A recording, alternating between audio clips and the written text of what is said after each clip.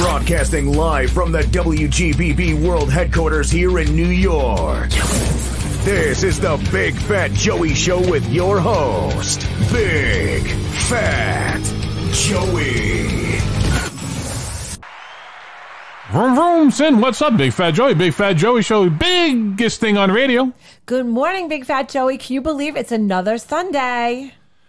Another Sunday. Woof, I can't believe tomorrow is March 1st.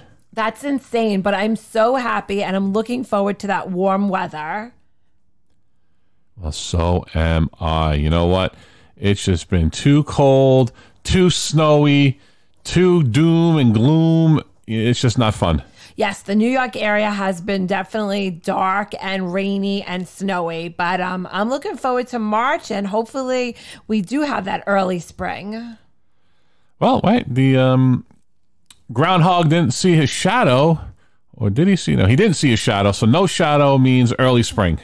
Well, I'm ready for the spring, the flowers, but by the way, how's your Christmas tree? My Christmas tree is rocking and rolling. It's festooned, as you well know, all things Valentine's. It was my birthday a couple of weeks ago, so a little birthday festivities on there. And matter of fact, I ordered on Amazon some St. Patrick's Day ornaments, I guess for lack of a better word. We're going to keep this bad boy up for another 17 days, I guess. And we'll see what goes on from there. I mean, I maybe try to squeak this out to July. So how many days is it up now? I just can't get over this. Well, we put it up the Friday after Thanksgiving. What was that? The 24th, so 25th of November. So what, 90 days it's been up, give or take? 94 days? That was some good tree. We definitely got our money's worth out of it. But I think at this point it's costing me like 80 cents a day to have the tree up. That is so funny. But it looks good. It brings a little joy and a little happiness to the house. And, luckily the dog doesn't think it's an indoor bathroom, so we're good with that. Well, I'm ready for the flowers. So hopefully spring comes early. Yes, that would be nice. Spring comes early. But then with the spring comes, all the outdoor work. But nonetheless, we need some warm weather, be able to go out and eat. We might try that this year. We'll have to see how this whole virus thing works out. But at least to go out and walk about and not, be frozen and see more people. Because right now, the streets out in the Hamptons and, even in Huntington, there's people out, but everyone's just rushing from one door to another. There's no one just strolling and lollygagging it along. Well, the Manhattan increased the dining, right? Right. What did they go to? 35% or 50%? What did they do? No, I think it's 25, 30. Well, it was at 25. I think they went to 35. Yeah. So, a little more. But, if you have a restaurant that seats 100 people, that's only 35 people. And if you have a restaurant, that seats 50, you're only looking at 17 people. Maybe if they want to round up for you, they'll give you 18. I mean, still difficult for, all these restaurateurs. So, I don't know. We'll have to see. But the movie theaters were opened up as well. Yes, I can't believe that. Yeah, that what was it, 50% or 50 people, I think, something like that. Mm-hmm. They're doing that, so that's always good. Get the people going back to the movies. Maybe that AMC stock that's been rocking and rolling and tumbling and fumbling, might actually have some good news behind it once the AMC theaters reopen up. That's true. So what else? Netflix. We've been watching Netflix. You know what? I've had Netflix now 10 years. I'd be hard-pressed in 10 years if I've watched maybe 10 hours of Netflix. And I'm not kidding. I'm not exaggerating. Maybe 10 hours. Let's say 20 hours. I'll go on the long side. But you know what? These past week or two, there's nothing on TV. It's the same old. So, I broke out the remote to the actual TV to switch over to the different input, and been scanning through Netflix, Amazon, and there's all this other stuff for free. What was it? Voodoo TV and some other ones. I mean, I did stumble upon, which has become my favorite channel, the This Old House Network channel. It plays This Old House and Ask This Old House 24/7, and I love This Old House. We've already had some people on there. Kevin O'Connor, the current host of This Old House, he was on the show last year, so it's been fun. But we've been watching Netflix. Well, today, actually yesterday, I watched St. Elmo's Fire they had, and Pretty in Pink. So I was excited. It was like an 80s flashback. 80s flashback. Found another show. It seems like it only went on for 2 seasons. I'm Sorry, very funny. It's almost like a female Curb Your Enthusiasm. Yes, that was very funny. Cute couple. And then what else? Emily in Paris. That you liked. That was a younger version of Sex and the City, just one girl instead of 4. Mm-hmm, that was good. And what was the other one with Michael Douglas? Yeah, Sandy Kominsky. I think that's the name of the show. He's a like grumpy old man. Yeah. It's him and Alan Arkin, and the Alan Arkin, and I guess the second episode loses his wife. She passes away, and Sandy's already divorced, and it's just 2 older guys looking after each other. It's pretty good. I'm enjoying it. We're watching that, and what else did I watch? Kim's Convenience. That was good. You like that? That was good. And the Karate Kid one. Oh yeah, Cobra Kai. I like the Karate Kid, the original movie, Ralph Macchio. I think that was 1994. And I saw the Cobra Kai. What did it come out 2 years ago? 2018, 3 years ago. And I wasn't sure if I was going to like it. And I was like, I don't know. For some reason, whatever promotions I saw of it didn't really grab my attention. But I watched an episode or 2, and I was hooked. Great. If you love the original Karate Kid, and Ralph Macchio is a Long Island guy, I believe grew up in Massapequa, I think lives in Huntington somewhere in that neck of the woods. It's great viewing. Yeah, I think that was your favorite, you said. That was my favorite. What else? But the Emily in Paris. Yeah, Emily in Paris, and there's just been a lot of good stuff, and and like I said, I haven't watched Netflix in 10 years, maybe 10, 20 hours, and I've already I've already quadrupled, quintupled that in the past week or 2, just been watching. And Netflix really has it down to a science. The shows, each episode just comes on right after the other. You don't have to touch the remote. You don't have time to go to the bathroom. Right, you don't have to touch the remote. Goes. It doesn't give you any time to think that, you know what, I've been watching TV too long. It just keeps, next thing you know, you're like, wow, I sat down at noon. It's already 7 o'clock. Oh, God, geez. I watched, 14 episodes. It's like, wow, this is crazy. Yeah, it definitely goes quick, but there's nothing on television, so you're enjoying it. I'm enjoying it. Yeah, I mean, watching 2.5 Men on Channel 11 over midnight, 12:30 at night, and obviously Seinfeld 11 to 12, but there's really the Goldbergs, the new episodes plus the reruns on Channel 11 at 6:30. But yeah, really enjoying Netflix. I'm really enjoying once again these internet, I guess, TV channels. We have This Old House, and there's another one that just goes for the Game Network, there used to be a game show network on cable. I don't know if it's still there. We have a racing network if you like racing. There's just with the Paramount Movie Network, plays a lot of Paramount. They're older movies. I was watching the original Odd Couple movie about a month or so ago. That was fun to watch with Walter Matthau and Jack Lemmon. And I was watching Girls Just Want to Have Fun with SJP, which was cute. Helen Hunt. Right, SJP, Helen Hunt, that was on. Little 80s. I love it. Yeah, so there's a little bit of everything, but I was really shocked of all these other channels. I like to watch regular TV. I don't particularly mind commercials. I just find, I don't know. It just seems more interactive to me with the commercials. Like I said, you watch a Netflix or these other cable channels with no commercials, your whole day goes. You're like, what happened? You just don't know what time it is. At least the other watching network TV. I've been sitting down for half hour or an hour because another show's coming on. And then you have commercials, so you can kind of judge the time. Right, and you have commercials. The other one, it really sucks you in. Yep, exactly. You have no idea what's going on. But you know what?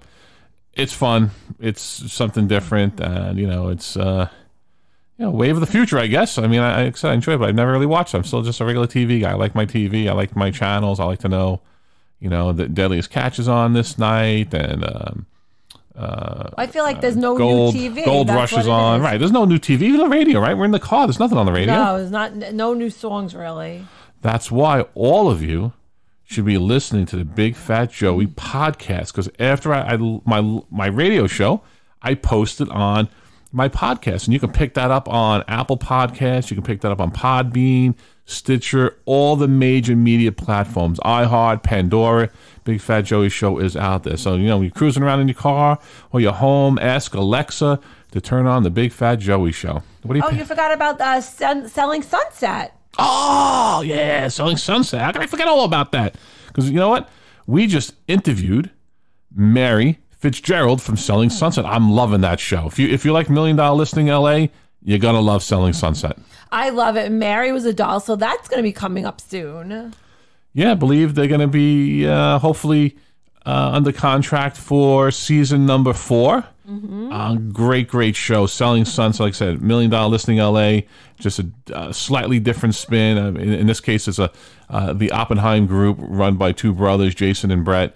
It's an all-female real estate office. Well, for the show, Mary let us know there are other team members who aren't on the show, guys and girls. Great show. It's a great show, fun show. And we just interviewed Mary the other day. She's be coming on in a couple of weeks, and she was super fun, super nice.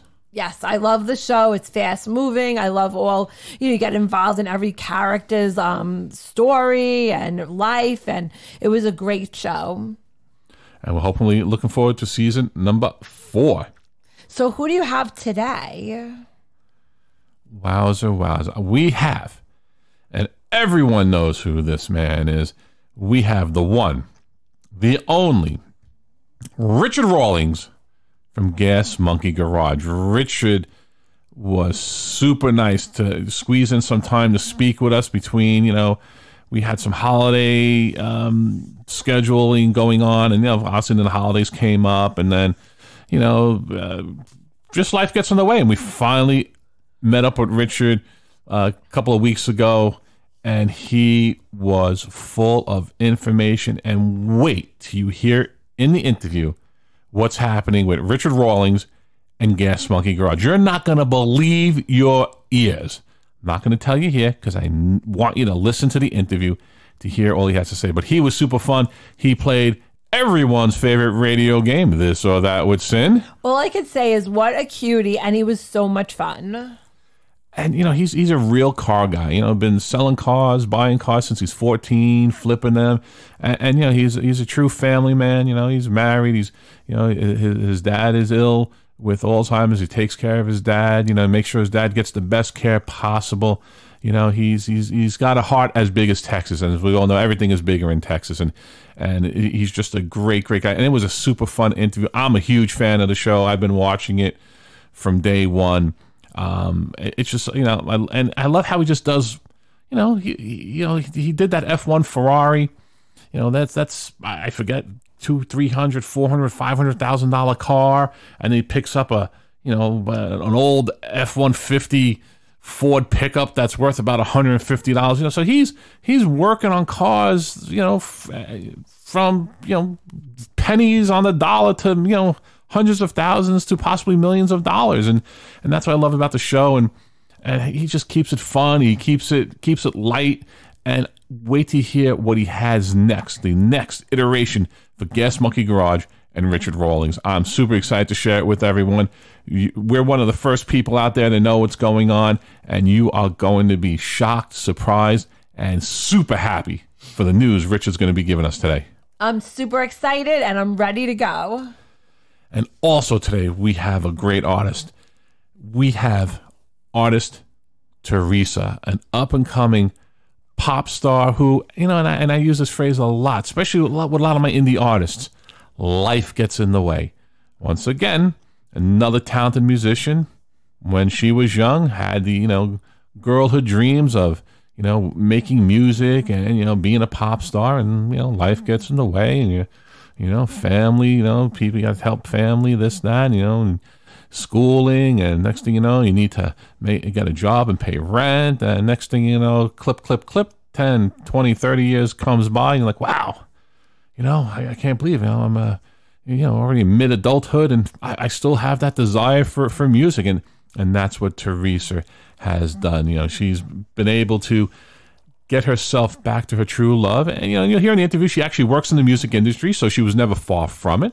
But her true love is being a performer, and she's super excited to be doing that. And she has a great new single out, By Your Side. We're going to be hearing that as well today. And you know what? I want everyone to go out and support our indie artists. We have a great record store out here on Long Island called Looney Tunes. They're in West Babylon. They have, like you remember growing up, when they had Tower Records, you go in and hundreds of thousands of records you just flip through. Obviously he's not as big as Tower Records, but it's your mom and pop store, and it's just, they have a lot of stuff, a lot of memorabilia hanging on the walls. But please go out and support all the indie artists that are out there, because without them, there'd be no music going on. Because we know on the radio nothing's going on. Nope, same songs, replay and replay. Yeah, and it's just I mean, where did we go the other day? Where did we go? To Ice Cream Marvel. Yeah, we drove out to Long Beach, right? So that's a good half hour, 40-minute ride. Nothing on the radio. At one point, I just shut it off. I said, I just can't even listen to this. I just rather listen to the hum of the highway on the tires of the cars. Like, there's nothing on the radio. And I understand, COVID, no one's making any music and things of that nature. But I don't know, it just doesn't seem like there was much on the radio. That's why you should be listening to the Big Fat Joey Show in your car. Go online, stream it, Apple Podcasts, Podbean Podcasts, Stitcher, iHeart, Pandora. Big Fat Joey's everywhere you want to be. Absolutely. All right. Well, you know what, everyone? I am super excited. Up next is mine and Sin's interview with the one and only Richard Rawlings of Gas Monkey Garage. All right, everyone. Let's welcome to the line Richard Rawlings from Gas Monkey Garage. Richard, welcome to the Big Fat Joey Show. How are you? Hey, man, I'm doing good. Just down here in Dallas, enjoying the warm weather. Really? I'm in New York, so you have to think. How warm is it down in Dallas today? Well, today it'll be about 60, but just a couple of days ago, I was in shorts and a T-shirt outside. 60 up here in the dead of winter. I'd be in my Speedo, sunning myself in the backyard. Well, you got to rub it in a little bit. This Texas weather is pretty nice. Yes, no, it definitely is. I can't wait for the summer. This doom and gloom. Matter of fact, I still have my Christmas tree up in my house, decorated for Valentine's Day, and figured, try to keep some sort of joyousness in the house, because it's just doom and gloom. Can't go out, can't go anywhere. Restaurants are closed. You got to eat outside and pay the same exact money for a meal. And so I said, all right, let's call it a day. It's not exactly eating outside weather in New York right now. No, definitely not. Especially, with the cold, and then the rats want to feed off the breadcrumbs on your feet. So it's a whole different animal. Good morning, Richard. It's Cynthia. I'm super excited to have you this morning. Well, thank you, Cynthia. I appreciate you guys having me on. We love the show, Richard. Gas Monkey Garage is one of the best shows out there, and I love just how you do it. And and I remember one of the first episodes, and you discussed how you get cars, and it's true. You go out there with a bundle of cash, and you can get that $10,000 car for $5,000. But what I want to know is, who is Richard Rawlings, and how did you get started with Gas Monkey Garage, TV, and all that good stuff? Richard Rawlings is just a Texas boy and a businessman. I grew up hustling, and we didn't have much as a kid. So, I was raking leaves and then mowing yards and then flipping cars. I started buying and selling cars in high school and worked my way up from a $600 junker to a Bandit Trans Am by the time I graduated.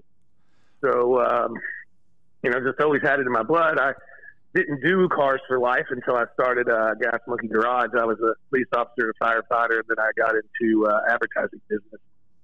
And so long story short, 2003, I just decided I was going to do this Gas Monkey thing, and I thought that the shows that were on TV were too bravado, and I realized that my wife and kids weren't in the room watching them. They didn't want to see the guys kicking boxes and cussing at each other and dragging pit bulls around on chains. Mm-hmm. So I thought that they were missing the family element. When I was young, my dad and the other dads in the neighborhood were tinkering on motorcycles and cars. Mom was making burgers. And the kids were playing in the yard, So that's kind of was the light bulb moment, if you will, to start Gas Monkey. And now we've got a good, wholesome family brand.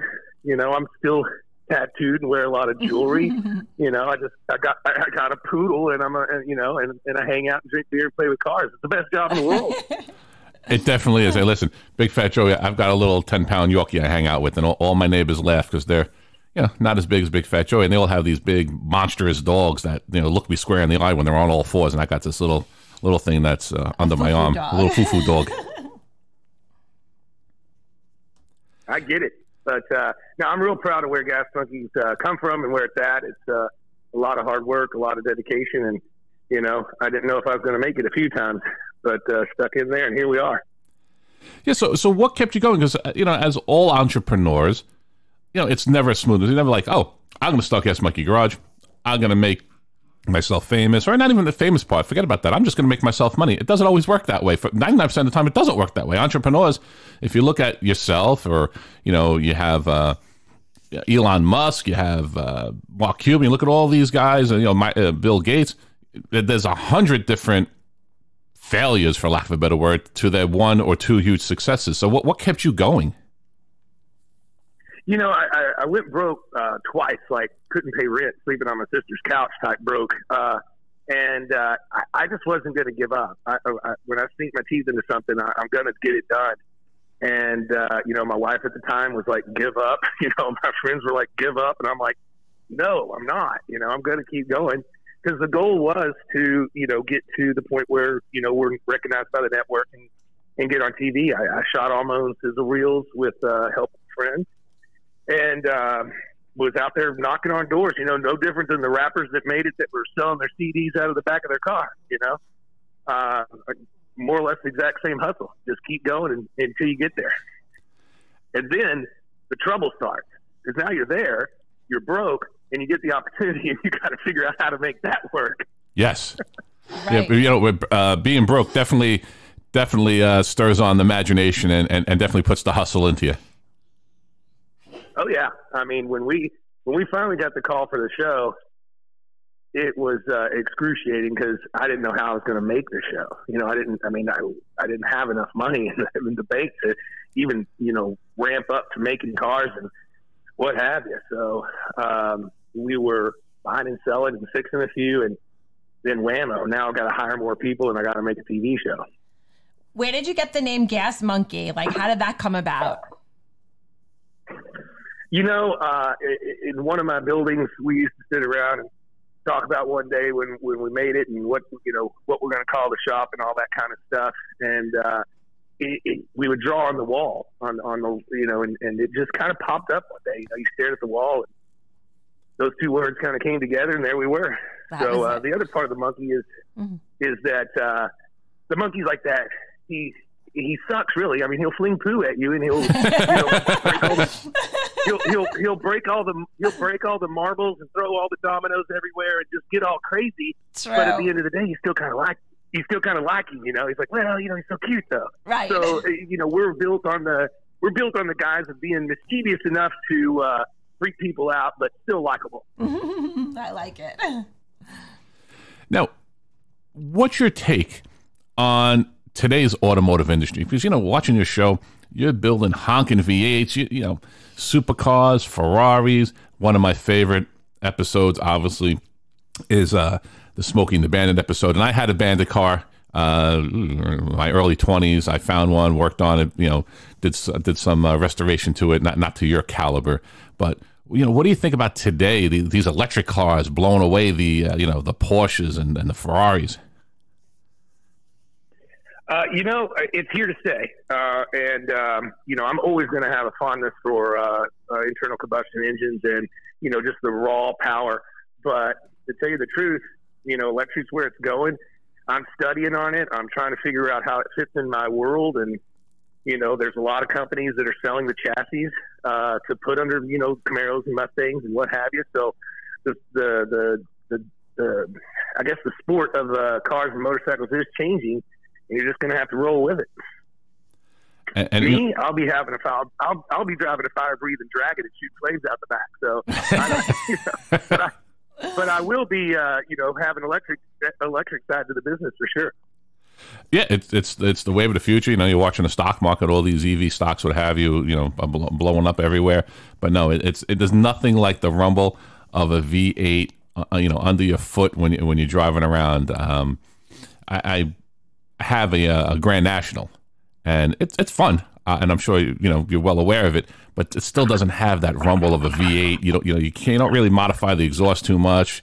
But I have friends of mine who have Corvettes and other cars, and man, when you stomp on that, and you just hear it, and you just get all excited. For sure. I mean, and it's always going to be there. But I can tell you that a lot of the collecting is changing. They want the cars. They're collecting the cars, but they want to change them. They want to put chassis under them, where all the creature comforts at home. A lot of stuff is plug and play now. Right. So the ideology of actually,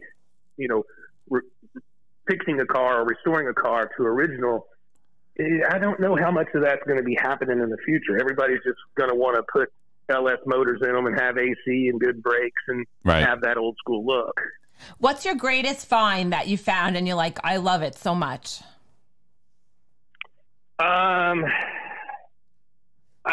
It's a car I didn't get, but I found a Lamborghini Miura I found the Lamborghini Miura 1969 down in San Antonio. I wasn't able to buy it, and therefore it wasn't on the show. So, but it's still sitting there, and the guy has my number. So hopefully one day I'll get it. And the problem is he keeps waiting, and the price keeps going up. Oh, geez. And that's why he's waiting. That's why. One of the coolest things I got was that I found was a 34 Ford in a barn, and it was pretty beat up and hidden, and chickens living in it and all this kind of stuff. And I bought it and drug it out of there. And when we were going through the car to clean it, inside the glove box was a little pamphlet. It was like a little travel pamphlet or something like that. Mm-hmm. And folded up inside there was a 1934 $1,000 bill. Oh, wow. Huh? And yeah, I mean, they're readily available out there. You can buy them. And they're not super expensive. They cost around $1,500, but I'd never even thought of a $1,000 bill. The only reason I have intelligence about it now is because I found one and I was like, what the heck is this? And so I carry that in my wallet now for good luck. That cool. That is a good luck charm. Yeah, look at that. So finding all these cars, how do you go about finding it? And I noticed you like to say the interweb. Where did that come from? It's just the term I kind of always called it. So, I'm from Texas. We say insure it, cement, and July. So it's just another Texas term, I guess. Or, it might just be a sign of my lack of intelligence. But, in the old days, finding cars was pretty cool. It was a lot of detective work. Right. You hear about something and you got to go talk to the neighbors, and you're knocking, you're hanging out at the grocery stores. And, I used to have a paper route back in my teens just so that I could drive the streets and know where all the cars were, I mean, I had a legitimate reason to be cruising the streets in my whole neighborhood. So a guy has his garage door open and there's a 69 Corvette in there. I know where it's at, and so a lot of that kind of stuff. And then when the interwebs came along, it was real good. You had eBay and Facebook and Craigslist and stuff like that. And I used, for the better part of the early 2000s, I made my living off of eBay. I mean, real people selling real cars, and me getting good buys, getting them back to Dallas, and doing a little work on them, and then kicking them on down the road for a profit. Nowadays, it's even harder for the average guy that does this stuff, because those sites that I'm talking about are flooded with consignment cars and overpriced dealer cars. If you go on eBay right now, there's probably 11,000 cars roughly in the classic car section. Wow. And literally only 1,000 of them, 10%, are actual real cars selling, real people selling real cars. The rest of it are all these large consigners that have talked these guys into putting their car in their warehouse. They're going to sell it for them. It's going to be great. I'm going to charge you for storage. I'm going to charge you to put it on the net. I'm going to charge you to if anybody calls. I'm going to charge you for this. I'm going to charge you for that. And they just run them up, and it's a bad business model. It needs to be fixed because there's just no way to search through, 10,000 dealer cars that are overpriced by 30%.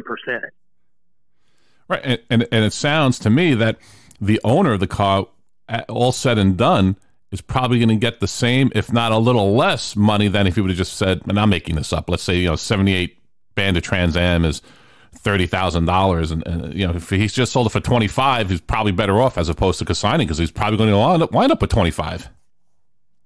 Well, it's not only that. You got to realize that car might have sat in that consignor for 6 months or 8 months, getting pegged for $200 or $300 a month storage, yep, and $100 every time it was listed on eBay, or $100 every time it was listed here or there. And when he finally gets that tab, and that, let's say the consignor did sell it for 30, hell, he might only clear 22, 23. Yeah, it's definitely not a good business model. Well, I love your business model. So tell us a little more about Gas Monkey Garage. You've got the music venue. You've got the bar and grill. What's going on in the world of Richard Rawlings and Gas Monkey? Well, everything is on a dead stop. The music venue we shuttered back in March, mm-hmm, and then the bar and grill is closed right now until the spring at least, when we find out what's going on with COVID. Right. Different than the restaurant on the corner, that everybody would go to. We are a tourist destination, so COVID really hit us hard. 60% of the people that walk in the door are tourism. Right. And with no tourists going in, we had to, we just went ahead and shut it down for a little while, and we'll see what happens, and what have you. But and then as far as Gas Monkey, I will give you the big news of the year. There is no more Fast and Loud, and there is no more Richard on Discovery. What do you mean? What's going on? I have left for greener pastures.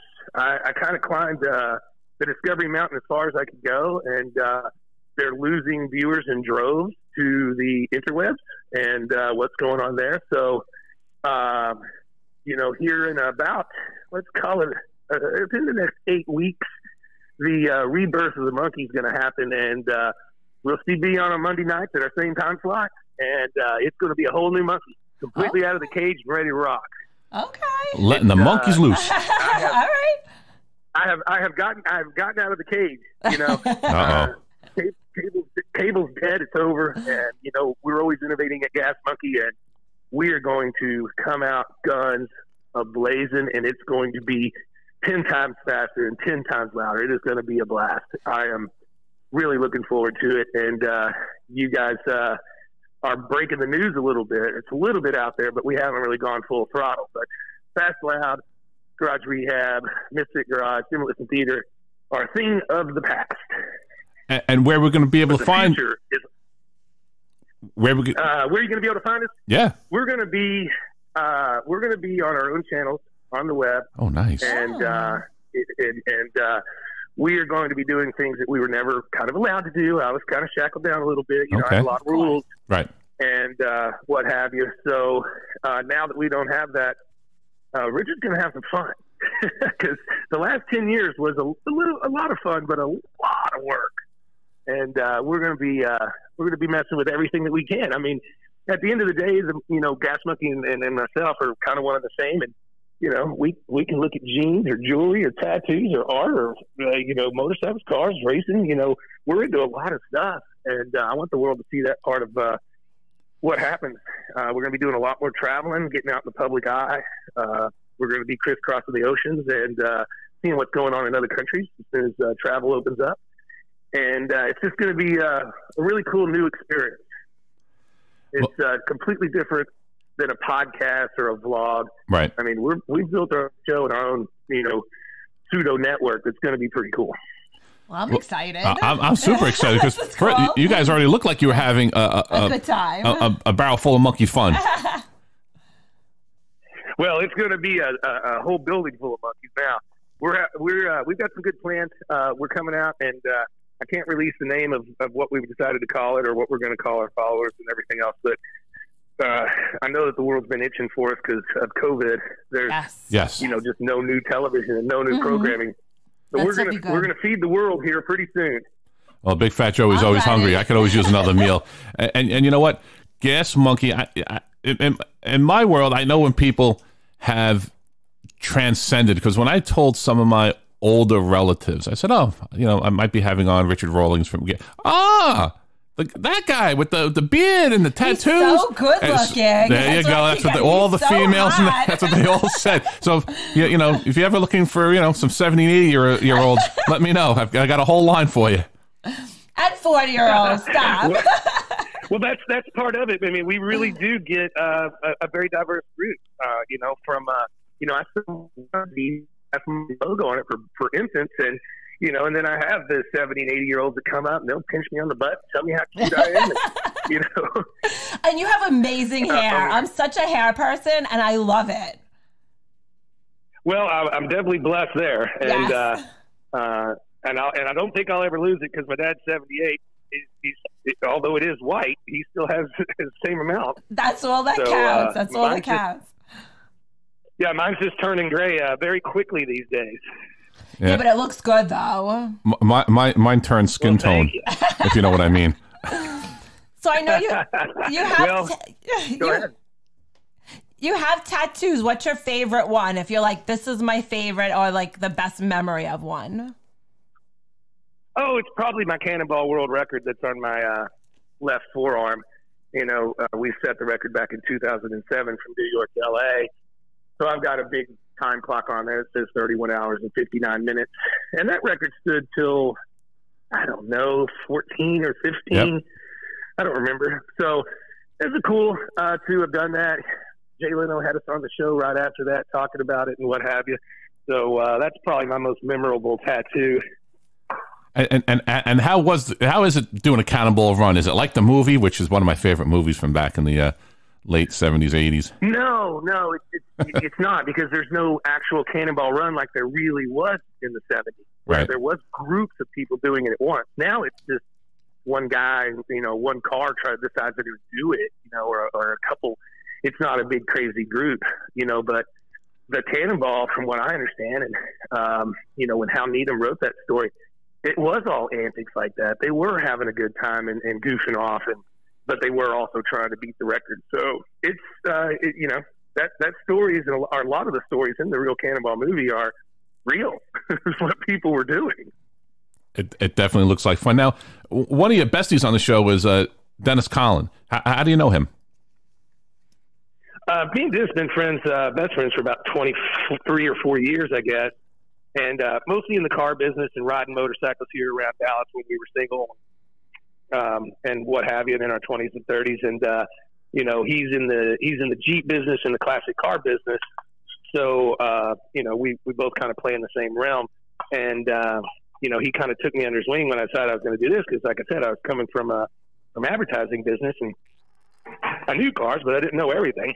Right. And so, he really helped me with my car knowledge from a pricing standpoint and numbers and what have you. So we made a lot of money together. It's been fun.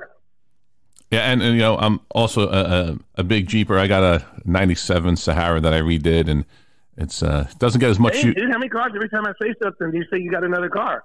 I'm a car and watch guy.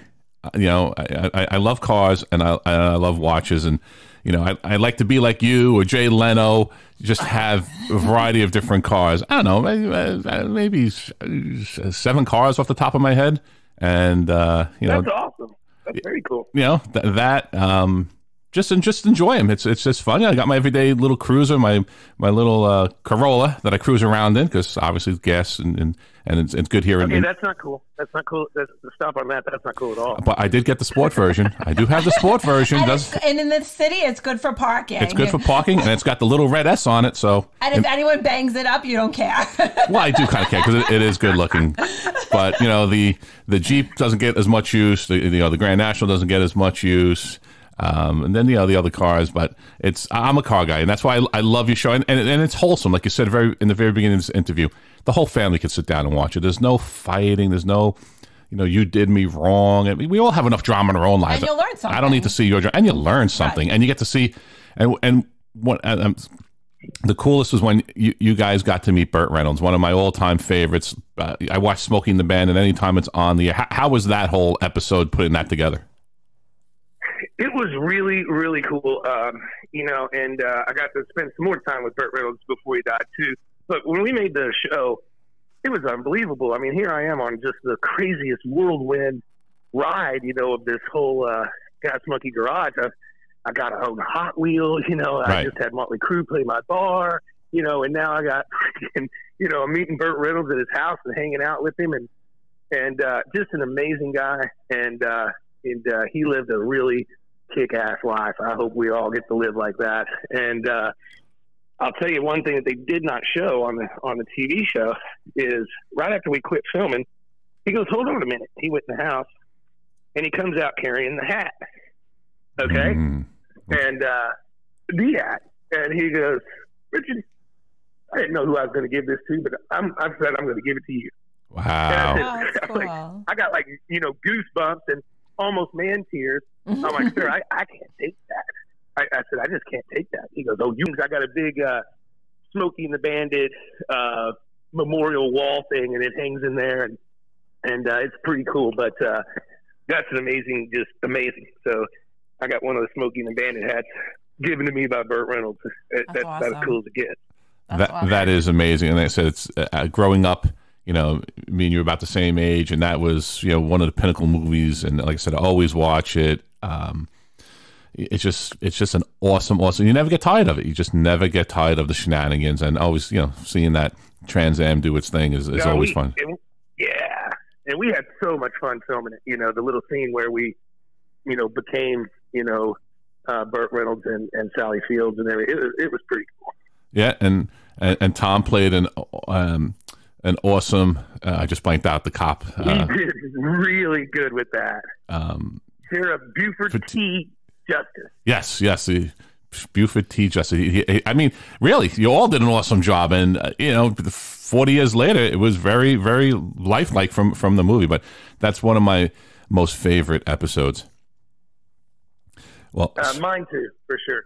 Well, speaking of favorite, Sin is chomping here at the bit. She's ready to play everyone's favorite radio game, This or That. Are you ready, Richard? I'm always ready. All right, Richard, here we go. This or That. Fast and Loud or Sleeper? I prefer Fast and Loud. I'm going to show off. How about Monkey Bar or Candy Bars? Oh, Monkey Bar for sure. A longhorn steak or two-food turkey? Oh, steak. Dallas Cowboys or Texas Titans? Dallas Cowboys. That's where I'm at. Of course. Life is a Highway or Highway to Hell? Highway to Hell. Let's go. Would you be on the cover of Popular Mechanics or the cover of GQ? I would rather go for GQ. I would say so, definitely. And if you were to star in a movie, would it be called Chitty Chitty Bang Bang or Four Banger? Hopefully, if I get my wish, it'll be called Smokey and the Bandit. All right. All right. We love that. Smokey and the Band. You can't go wrong. Oh, thank you. That was fun. But if I have to choose yours, I'll go with the Four Banger. They'll make two. Now, besides being a car entrepreneur, jack of all trades, fireman, police officer, EMT, I understand you love to cook. I do, and you're going to get to see a lot of that with everything that we're coming up with here in a couple of months. And so I do all the cooking. As a matter of fact, I just got through making my beautiful wife breakfast right before the call here. And so you're going to see a lot of me experimenting and cooking and what have you. Because to me, when I go to a town to look at cars or what have you, that town always has its own flavor. Right. And I want to experience that flavor a little bit, and then I want to try to recreate it. What's your favorite thing to cook? Something I haven't cooked before. I mean, I try to cook something until I get it to where it's perfect for me. It might not be perfect for everybody. And then I want to move on. But if I had to pick a genre, I'm probably predominantly Texan and barbecue and stuff like that. But then I'll move into Italian pasta. Right now I'm trying to perfect pizza dough. And it is a freaking pain in the ass. Yes, pizza. Yeah, pizza dough. Even when I buy them in the store, then you stretch them out and they always shrink back. I'm like, I'm probably doing this wrong. Yeah, I know. And I'm practicing on different kinds right now. Detroit style pizza's having a renaissance, and so I've got a big pizza oven being installed at Gas Monkey. As a matter of fact, right now coming over from Italy, and I'm going to do it the right way. But do it the right way and learn how to do it. That's awesome. Well, I also want to know, what is one thing in your closet that you're holding on to and you really should just throw it out? Like, what's one thing? Oh, golly, how would I answer that? Just one thing that I'm holding on to that I really should get rid of. Yes. Well, the wife is like, you got to get rid of this. Like, you can't wear this again. But you're like, I love it. Or just any item. Oh, well, it's not an item. It's the item. I wear a black Gas Monkey T-shirt every day. It'd be real nice to get to change that up every once in a while. Okay. We have a lot of just black Gas Monkey T-shirts. So I guess you got to date all your photos because you can't tell. Like, I don't know what this photo is. This could be yesterday. This could be 10 years ago. Exactly. Well, I can only judge by how much gray hair I have. Oh, that's true. That's how I judge my photos too. How much beige hair I have. I'm like, okay, all right. That was a long time ago. I don't see too much beige up there. That's funny. Yeah, exactly. Well, we're so excited about all these new things coming up. We are definitely super duper excited. Now, if you could build a car for anyone, and you've built them for a lot of different people, it's actually a two-part question. What kind of car would you love to build, and who would you like to build a car for? I would like to build a restore, if you will, a Lamborghini Mira, if I could find one to do that too. And as far as building one for someone, I've never really picked that. But some ones have always picked us. Okay. But if I could do it, I'd have to go back in time, and I'd like to build a car for my dad. Okay. But oh, nice. He always had a toy, and I still have his last toy in my garage, and I'm keeping that.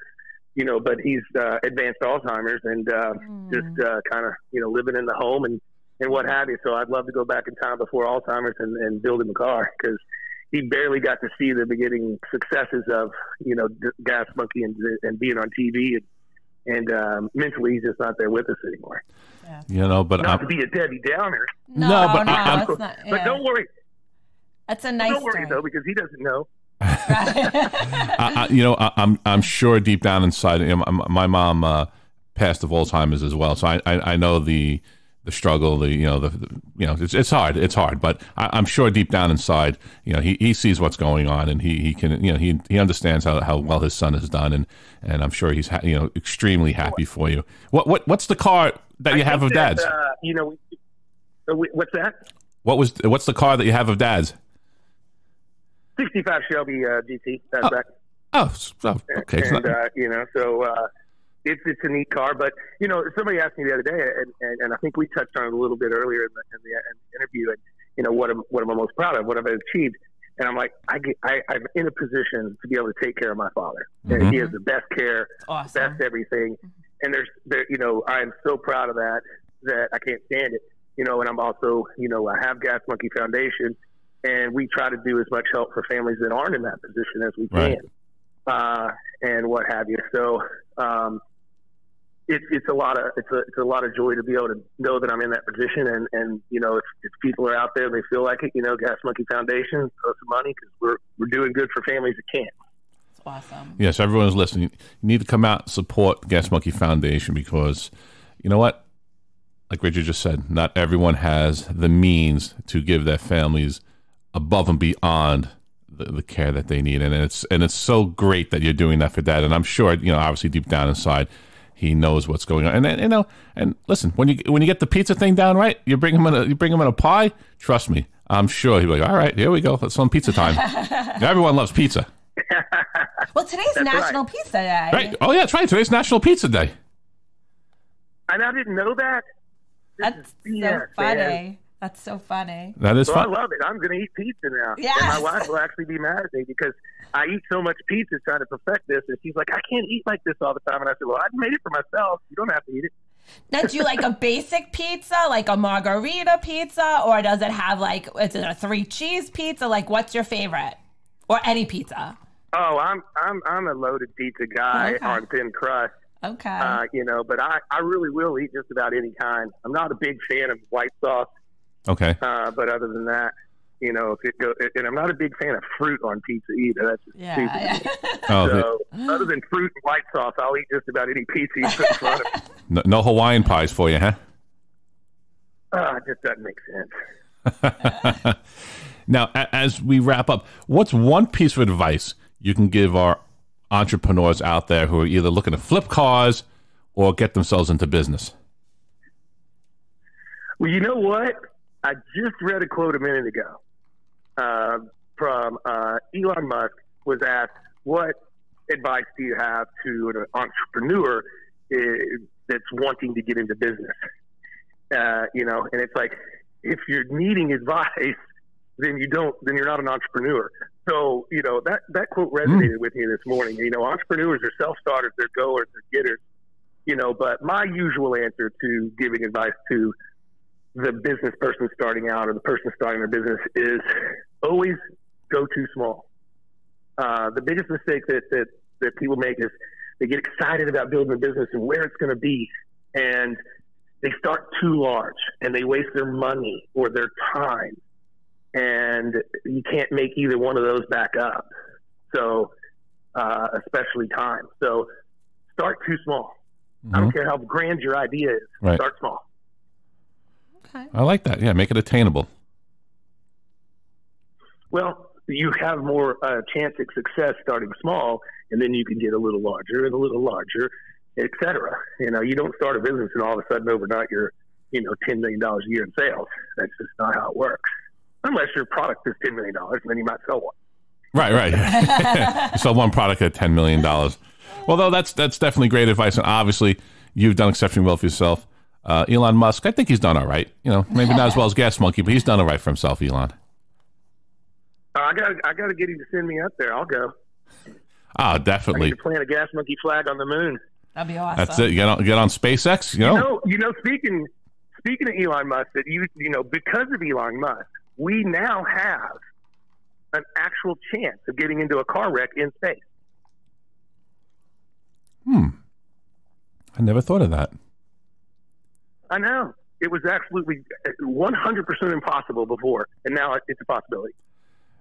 And yeah, that's a little deep. I never thought of that. Yeah, with Elon Musk and everything going, That's cool. looking to get people living up and out of space. Yes. One day that car's going to hit somebody. And long as it does not come crashing down to Earth, we'll all be fine. This is correct. Now, Richard, how can my audience find, follow, and keep up with everything Richard Rawlings? Okay, number one, they want to subscribe to our YouTube channel, Gas Monkey Garage. They want to hit us up at gasmonkeygarage.com, gasmonkeyfoundation.com, and all our merchandise is available online. Like every other business, we're struggling a little bit because of COVID, so any manner of support is appreciated. And we're just going to have a good time. I think there's a lot of people going to be sad that we're not with Discovery anymore, but trust me, when I come out of the cage, it is going to be fun. Well, you know what? I'm sure it is, because like I said before, it already looked like a barrel full of monkeys, and it's an enjoyable show, family show, fun show, great cars, great cast, great everything. I'm super excited for the new adventures. So am I. I can't wait. Especially, like I said, you're going to be let out of the cage. We're going to see more of Richard Rawlings in his natural habitat. The raw. Richard Rawlings in the raw. There we go. I'll have to start working on the roar. I only know how to go, woo! All right, Richard. Thank you for being on the Big Fat Joey Show. I wish you nothing but luck and success in all that you do, and we'll speak soon. Thank you so much. Thank you, guys. Bye-bye. How fun is Richard? Richard was super fun. Almost as fun as watching you catching flies right now. You just yawned after you took a big gulp of your coffee. I know. What are you catching over there? I need a little bit of caffeine this morning. Yes, a little bit of caffeine. But it was, what a great interview, really. great interview, great insight, great guy doing great and things. his new project. And his new project, he's on YouTube. He's doing his own thing. We're going to get to see Richard Rawlings in the Raw. We're going to get to see how the Gas Monkeys really monkey it up. And I've been watching the episodes, Monday nights, 8 o'clock. It's been super fun. And it's great to see, he's a thinker. He's been a fireman, an EMT, a police officer, advertising business, paper boy back in the day, flipping cars. So he's always thinking, what's the next big thing? And that's what I love about him. He's not just content with what's going on right now. He's always looking for the next big thing. Super duper fun interview. And it's just super fun to watch. And I love for the fact that now, he's on the internet and, you can watch it wherever you want to be and, just see all things Gas Monkey Garage. Amazing. It was just amazing. This was really a fun interview. It definitely was. And, I want everyone to make sure that you also check out, Gas Monkey Garage on the internet and follow everything that they're doing in Richard Rawlings. But also, very important to follow and help support the Gas Monkey Foundation. Richard is a very giving person, his whole corporation, Gas Monkey Garage. So check out gasmonkeyfoundation.org and, see what you can do to help them out to keep, the charity going. Because in this time right now with COVID, there are a lot of people who need assistance. And Richard is doing the best that he can with his charity and making sure that, the people get the help that they need and deserve. So everyone, please, please, please make sure. And, obviously, get out there, support Richard, support Gas Monkey Garage, get some of his merch, go online, get yourself a big Gas Monkey t-shirt. They are cute. They are cute. Everyone likes a monkey, especially a barrel full of them. All right. Well, up next is my interview with pop star Theresa. All right, everyone, let's welcome to the line pop singer and songwriter Theresa. Theresa, welcome to the Big Fat Joey Show. How are you? Hey, Joey, I'm doing good. How are you doing? Living large, laying low, enjoying this brisk, cold January weather. What about yourself? Same. I got to tell you, just making the most of this January. It's cold. It's getting colder, and that's not going to change. So just trying to, somewhat enjoy this winter. It's definitely a different winter than we've ever had, right? Yeah, it's the two C's, the cold and the COVID, keeping you in the house. Keeping us in the house and keeping us safe. Yes. It's pretty. It's definitely a different time, being in the house and not being able to go out too much. But there's been also a cozy factor. But I don't know what's going to happen when we finally can leave the house again, because I might be having some anxiety problems. I don't know if I'm going to be able to go back to the real world. Well, believe it or not, we still have our Christmas tree up. I told my wife, I said, listen, we're not going anywhere. We're home. It is, festive. Leave the thing up. And actually, it's my birthday in a couple of weeks. I said, you know what? We'll decorate for Valentine's Day / my birthday. So leave the tree up. And there we go. The tree's lit in my house, and it's nice and festive. Oh, my gosh. I am so jealous. I would totally keep my Christmas tree up, so much longer. But I always feel like if I'm, still having my Christmas tree up by a certain day, I'm like, oh, my God. I think it's my mother and me, where I'm like, what are the neighbors going to think? But I'm a big Christmas. I try to have my Christmas tree up early. I try to take it down the last possible day, but I'm so jealous. That is so amazing that yours is still up. I think what my neighbors would think about my Christmas tree would be the least of my worries from what they think about me. So the Christmas tree is probably a good diversion for what they think about me. Actually, I live where I grew up, so I graduated with 3/4 of them in high school, and half of them we were all childhood friends anyway, so we all know each other more intimately than just being adults living on the same block. Oh, that's cool. It's kind of like Friends on Long Island. Yes, except everyone's got their own house and no one just barges in per se. Exactly. That's both worlds. So what I'm understanding is you've had a love of music since the wee age of 11, but like I like to say, life got in the way, and you're finally coming back to your true love. Just can you give us a little insight to who you are, what you've been doing, and how has it come full circle all these years later? Yeah, of course, Joey. I mean, I am somebody who, you know, in my younger years, I had dreams and aspirations of being the next Madonna. And I started writing music at age 11. You know, and I always thought that I was going to go to the big city, just like in Madonna's footsteps, and become a big star. You know, unfortunately, you know, I had all these big dreams, but life was a little unkind during my teenage years. You know, my father was sick. My best friend was sick. It was a struggle financially for my family. And, you know, I did come out on the other end.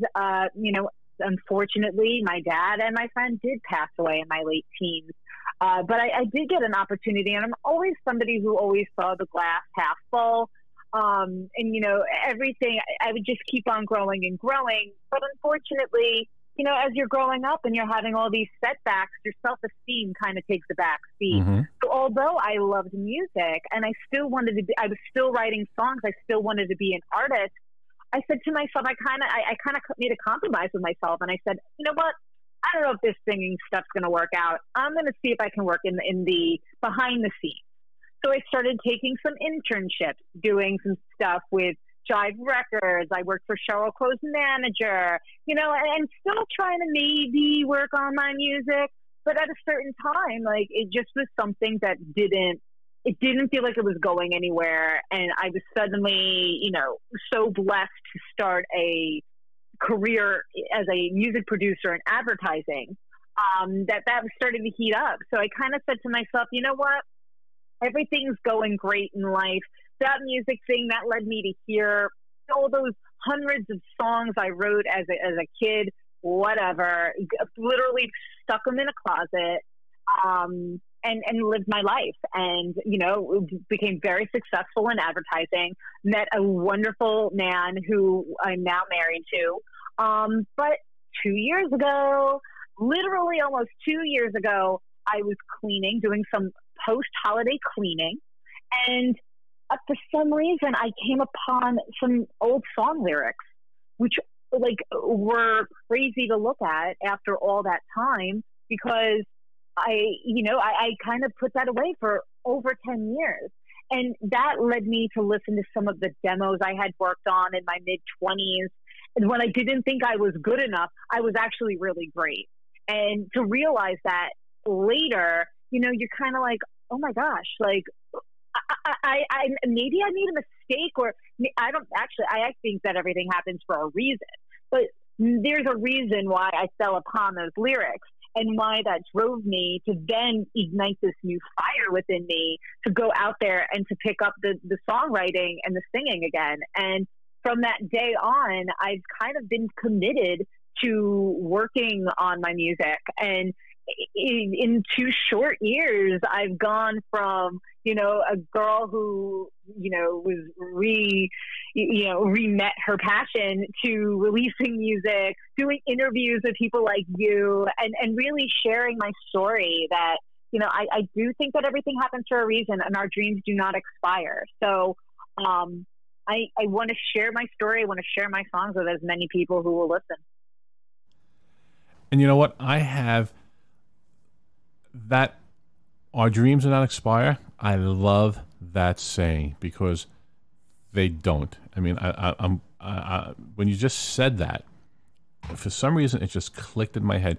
Your dreams don't expire. It's just a matter of timing. I mean, luckily for you, you got to continue to work in the music business, where, you know, I speak with a lot of musicians, a lot of indie artists, and you know what? When I was in my 20s, I had one person actually had a record contract with, you know, with a company, with a record label, but, you know, like yourself, finances, family things get in the way, and they went to work for the next 30 years, and now they're back because they have the wherewithal and the finances to support themselves on their new venture. But you, I gotta say, I think you're the only person that I've spoken to who's actually working in the industry that they've always wanted to be in as a performer. Everyone else said, no, I wanted to be a singer, but I'm a lawyer, I'm a doctor, I'm a vet, I'm a garbage man, I'm an electrician, I'm everything but what I've always wanted to be. But now I'm back. And you know what? Your dreams do not expire. And I love that saying.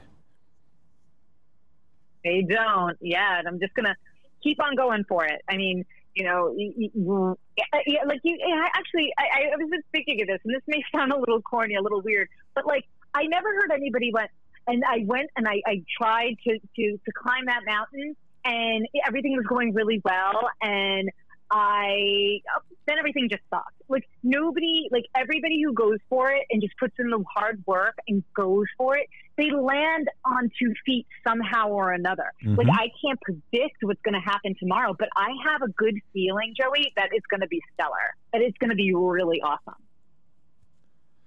And I think that positive mindset is a big part of your success, because I'm a true believer. I'm an optimistic person. I always think, you know, this can be worked out. The best will happen, blah, blah, blah.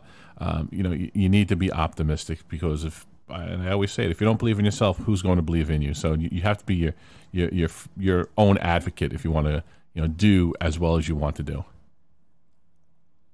Absolutely. And you have to find that from within. You know, it's a lot of work to be optimistic. There are a lot of negativity, a lot of negative people, a lot of negative things going on in the world. But right. If you're able to kind of dig deep and work with yourself and on yourself, that really helps fuel yourself to be as optimistic as somebody like me. And I think you working in the business has helped you extremely, because, you know, you've always had your hand in the action. You know, you kept your feet wet. You know, I always tell people, you know, if you're looking to learn how to be a millionaire, do you hang out with the person who makes $100,000 a year, or do you hang out with the person who makes $1 million a year? You hang out with the person who makes $1 million a year. Absolutely. You know, do you want to learn how to play baseball? Do you hang out with Michael Jordan, who's a superstar in basketball, or do you hang out with Derek Jeter? They're both great athletes, but, you know, one knows baseball a little more than the other. So, you know, yeah. you need that optimism, and you need to keep your mind open, which you have. Now, I know coming out February 26th, your newest hit song, By Your Side. Can you tell us a little bit about it? Where did you get your inspiration from? What it's all about? Absolutely. By Your Side is a song, and it's kind of an old kind of saying. You know, I think that everyone's gone through this in their life, where you're kind of missing somebody who's not in your life anymore. And, you know, for whatever reason it is, you continually think about them. And, you know, this song kind of takes a play on it being romantic, but it actually did start out as a song that's just about, you know, I just want to have you back in my life in any way, you know, and I just want to be by your side. Like, let's not worry about the past. Like, this is all about where we're taking it from here. And I will stand by you no matter what happened in the past. We are going to go be together for the future. You know, and I miss people that aren't in my life anymore, and I wish they were here. And I just want them to know that my door is open, and that it'd be really nice to connect. Yeah, you know what? As you get older, you know, friends come and go for whatever reason. And I forget the saying of time. What in your life for a reason, season, or forever? If there's a saying out there, reason, season, or forever, something of that nature, that people somehow, some way are intertwined in your life, either for a reason to help you out with something, or just a season for, you know, a short term, or for a longer period of time for life. But you know what? There's always someone's missing, and it's great. And what I really find about your song is, even though it's that impactful, giving people the sense of, you know, longing and missing others, it's very catchy, and I told you off air, I think it's a great dance song. I think it's a great club song. Yeah, I'm so, it made me so happy that you said that, because I love dance. You know, I love dance music, and like I can't wait for the day that I will be in a club, hanging out with some friends, and the song does come on, and we can all run down the floor. And if, you know, also, I don't know if you're a Peloton kind of guy, Joey, but I also can't wait for my song to be on Peloton on a Peloton ride. Like that's kind of the new dance floor these days. Come on now, the name Big Fat Joey Show. Do you think I'm a Peloton guy? I think the name of the show kind of answers that question. Be a Peloton guy. Well, if I want to use it as a $3,000 shirt hanger, yeah, sure. It'll go next to my $1,000 treadmill shirt hanger. Oh boy. Now, you know, I love Pelotons. You know, I've been on, a couple of my friends have them. I don't have one myself. I just have a regular old school Sears and Roebuck one I bought years ago, just a regular recumbent bike that I have downstairs in a little makeshift gym, and which I'm glad I did years ago, because now that we no longer have our gym memberships because we don't go to the gym because of COVID, it's definitely helped keep us busy, you know, and help keep us somewhat in shape. I mean, round is a shape, so I'd like to think I'm keeping myself spherical for everybody. No, staying active during this time, like however we can, just so important. You know, I notice the days where I do try to work out every day, do something every day. But the days that I don't, especially because I'm not leaving the apartment, I'm not going anywhere. So like, you know, when you don't, I'm literally just sitting at my kitchen table working all day because I live in a 1-bedroom apartment at the moment. You know, if you don't get any physical fitness in, it's kind of like, okay, I only took like 20 steps today. What? Exactly. Yeah, I don't even keep track on my step counter anymore. I use the one on the phone because the phone's always in my pocket. Same thing. I look at it. I think it's like negative 20. I'm like, negative? Yeah, you slept too much. Get up. I'm like, oh, okay. I guess I got to go off the couch a little more than what I've been doing. Now, what genre of music really inspires you? What's the genre that you look at or that you enjoy the most that inspires you? Pop. I'm a pop girl. Okay. I've always been. You know, growing up, as I said earlier, like was really inspired by Madonna, inspired by Duran Duran and Blondie and Mariah Carey. I love music that just feels good, that you can hear anywhere. You know, a good song is a good song, no matter when the bones of a song to me are timeless. So I really appreciate pop music. I appreciate a lot of different types of music, but I am definitely a hooky kind of pop girl. I'm a big pop guy. I'm your top 40 type of guy. I enjoy all types of music, but I'm your quintessential turn on the radio. I'm not much for, you know, non-commercial, even on TV. You know, a lot of my friends say, why don't you get Roku? I said, I like to sit down, flick through the channels, see a commercial once in a while. Just to hunt and peck for a show just doesn't do it for me. But radio-wise, I'm a pop person. I enjoy it. I enjoy listening to what's on the radio. And, you know, like I tell a vast majority of people I speak with as an interview, if you could be only as fractionally as successful as Taylor Swift, I think you'll be all right. I know. Taylor, Miley, Dua Lipa, you know, they all inspire me. These girls are really freaking talented, and you know, Taylor especially is such an amazing songwriter. Right. I don't know if you saw. Did you see her documentary, The Miss Americana, that was on Netflix? No, but I'm writing that down now, and I might actually use my Netflix for once in the 10 years I've owned it now. I'll have to go on it. It's great.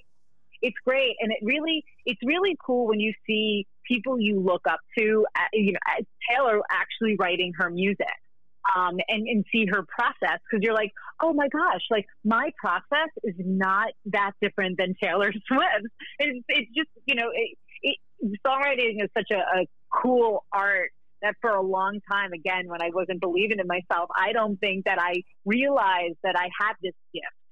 So, you know, then you see somebody who's doing it and you're like, oh my gosh, you kind of do kind of similar things.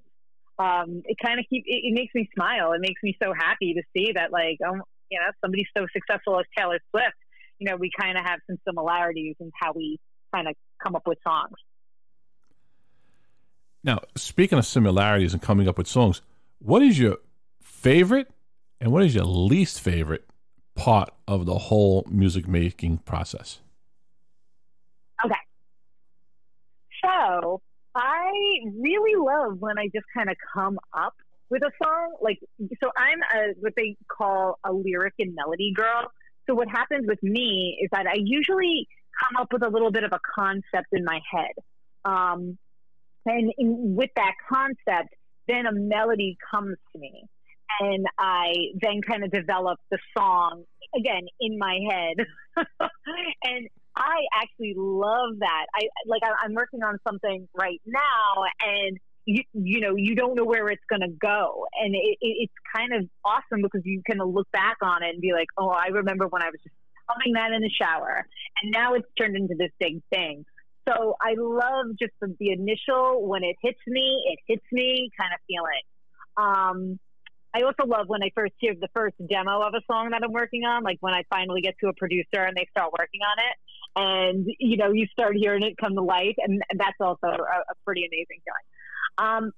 But my least favorite, and I mean, this is just the reality of the world we're living in, and also the reality of how it takes to make music, is that things take time.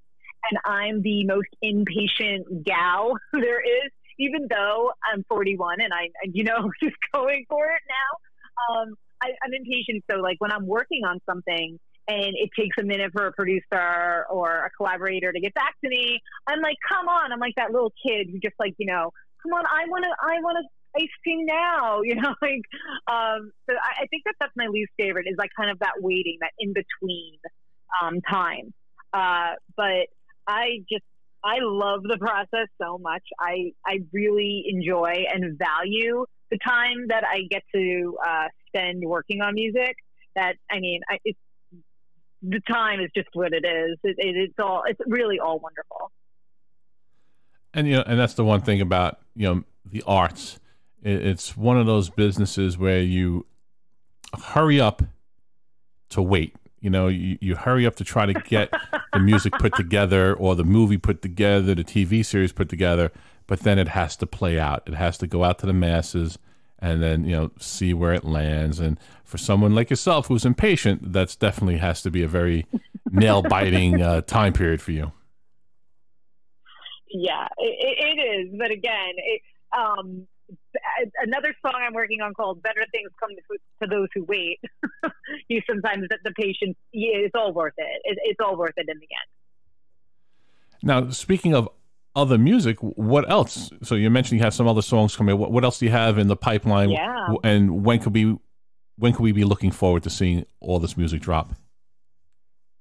Yeah, so right now I'm working on a bunch of new music. I have music lined up already that it's funny. Like, I have music that I'm like planning on releasing, like singles through the year, that I had like my quote unquote release schedule. I'm working on such amazing new songs right now that I'm kind of like, I got to kind of rethink some of this, because I'm like really loving these fresh jams that are coming out of me. So we'll have to rejigger it. But the plan of attack really is to continue releasing singles for the next year or so. I am concepting my album that I would love to work on, which is kind of a little bit more introspective than some of the music I've released as well as By Your Side. Even though it is kind of a very personal song, I feel that a lot of the stuff that I'm working on kind of dive a little even deeper inside of me and in my thoughts and my dreams and all of that stuff. But I want to just continue releasing music and sharing not only the music, but who I am and my story with as many people. So I will be around all year. You're not getting rid of me. There will be new Theresa music every other month for the next year. Well, that's great. You know why? Because if any of it is nearly as fun, as catchy, and as mindful as your upcoming release, By Your Side, which drops February 26th, you will have nothing but accolades coming your way. Thank you, Joey. Now, that's really, I love that. Thank you. You are more than well. Like I said, it's a very catchy tune. So how can my audience find, follow, and keep up with everything pop singer-songwriter Theresa? Yes. Well, you can follow. I'm everywhere. Theresa with an H, Spotify, Apple, and then my socials for Facebook and Instagram are at Theresa Music Official. My website is theresamusicofficial.com. And you can find on my website, you can find everything you need. You can follow me on Bandcamp and Twitter, the theresamusicofficial.com or at Theresa Music Official for Instagram or Facebook. Well, Theresa, thank you for being on the Big Fat Joey Show. I wish you nothing but luck and success in all that you do. Thank you so much, Joey. It's been a pleasure. Same here. Great speaking with you. I'll speak with you soon. Have a great day. Talk soon. Bye. Bye-bye. Wow, Sin, another great interview from another artist who, as I love to say, I've said it 3 or 4 times already, life gets in the way, but they made sure they found their way back to their true love music. Well, I'm so glad these indie artists are making new music because, like I said, there's nothing on the radio. So, yes, it was amazing. Definitely was amazing. And we're going to be listening to her new hit single in a few moments, By Your Side. And speaking of By My Side, can I have my coffee back? Now you're dipping into my coffee over there. It's still early. We're waking up. Well, I think I mentioned before, a while back, I was having problems with my coffee, just horrible. And got the espresso machine. A friend of mine mentioned it to me, and I'm loving it. It is pretty yummy, very smooth. Very smooth. It has a little froth to it, like almost like a head of beer, or, like a cappuccino type of thing. It's definitely a good coffee. Hang on, can I have my? Let me have my coffee back. Hang on, I want to get a drink of here. I have my coffee. All right, I need a little coffee too. All right, everyone. Well, up next, By Your Side.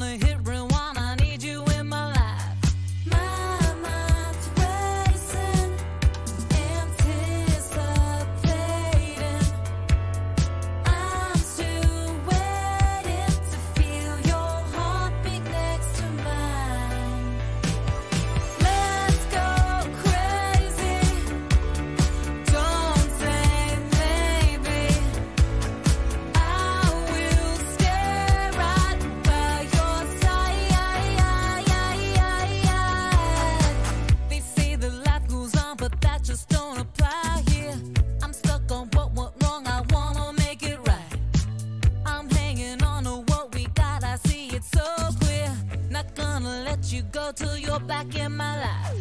Come home, baby. It's not too late. We'll take things slowly and leave the past behind. Let's go crazy. Don't say maybe. I will stay right by your side.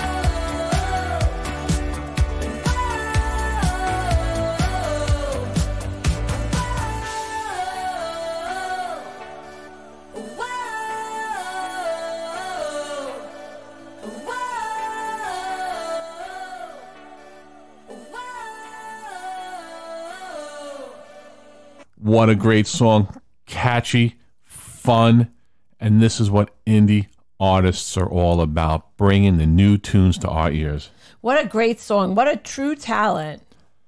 And that's what all our indie artists, true talent. And, like I said, life gets in the way. We can't, I can't always, grow up and say, I'm going to go to college or do this or do that, and I want to be a rock star. I want to be this. I want to be that. Like I say, life gets in the way. And you know what? But Theresa never let that stop her from doing what she wanted. And more importantly, she, one of the few lucky ones that I've been able to speak with, actually got to work in the industry. Everyone else, a lot of indie artists I speak with, who was a lawyer for 10, 20, 30 years, who was a police officer, who's construction, who's working, a waiter, a waitressing job, so they were far away from the music industry. But Theresa was lucky enough to be able to keep, her feet wet in the music industry, and then, obviously now branch out and bring us some new tunes.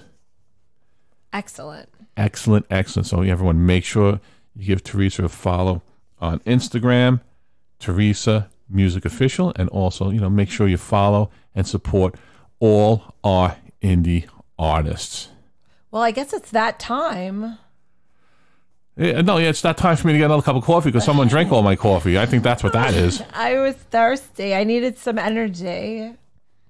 Well, chew on some gum, got a sugar cube from the kitchen. Wait, drinking all my coffee. So we're hopeful that this week's going to be warm. Yeah, I think every day except Tuesday. I think Tuesday's supposed to, I don't know, with the wind chill, I thought I saw them say like 22. That's crazy. That's insane. But I think the rest of the week is in the 40s. So I guess, don't put that winter jacket and hat away. Yeah, you're going to still need it for Tuesday, but hopefully I think that might be it. That would be nice that we're done with the snow. Yeah, enough of the snow. And my buddy Bill, he was able to, I told you about my Aaron snowblower, nothing but a POS since the day I got it about 5 years ago, brand new. First snowstorm in December, it didn't work. He picked it up for me, cleaned the carburetor or tweaked it or did what he had to do, the magic that only he knows how to do because he's good with all these small engine stuff. And that bad boy, the last two snowstorms, it started on the first pull. It's never started on the first pull. It's never started on the any pull. On any pull. I've had to get, it has an electric starter on it. I had to use the electric starter, and it still wouldn't start. I must thank him because this bad boy is actually working. Pull it one shot, boom, that thing is on, and that's beautiful because that's what it should be. I have a Honda equipment, and all that stuff starts with a half a pull. So thank God, he was able to get this going. But hopefully there's no more pulls because we're going to head into spring.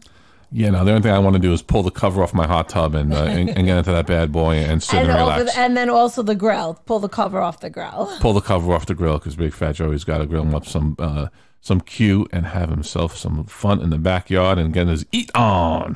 Well, I'm ready for some marshmallows, the sun, a little tan. I'm ready. I am ready like Freddy. Well, you know what? Speaking of ready like Freddy, I'm ready to get out of here. All right, everyone. This is Big Fat Joey here with Sin. Big Fat Joey Show. Biggest thing on radio. Reminding everyone to make every sandwich count. Peace.